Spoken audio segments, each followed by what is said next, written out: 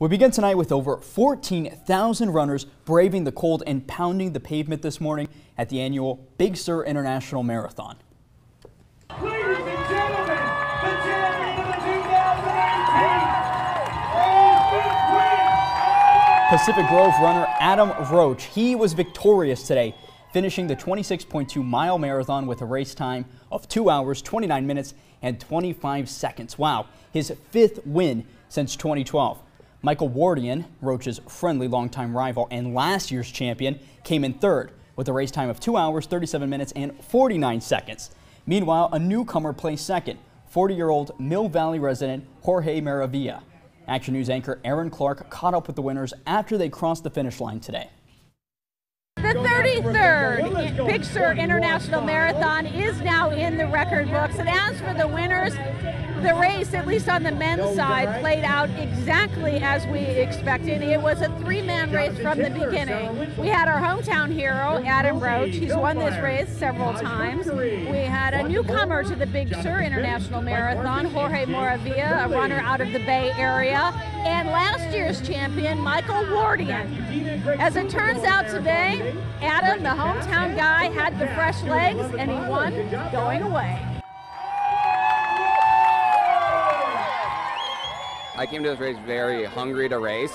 I haven't done a marathon since last Big Sur, and I only did one shorter race leading up to this. So, you know, I woke up today excited to come out here and like really run hard and try to empty the tank.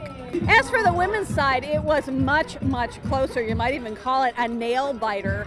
We did not have any of the pre-race predictions that we had on the men's side when it came to the women. Last year's champion is not here, so it was pretty much a wide open field.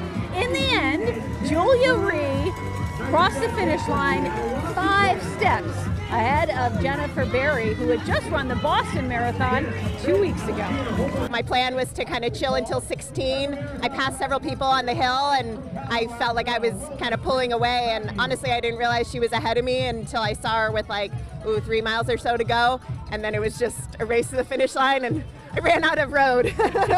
Goodness, if I had known she was right there, but I tried to finish strong, but maybe I would have picked it up just a little earlier. We didn't need it to be that close. Well, in the end, both of these women are winners, of course. Julia winning the Big Sur International Marathon by 5 steps, but Jennifer wins the Boston to Big Sur, which means she ran both marathons, and she's the top finisher of that group. Oh, and one more mention before we go. 13-year-old Rhie Teague of Carmel, she wins the 5K, 13 years old. That'll do it from Marathon Village. I'm Erin Clark, Action News 8.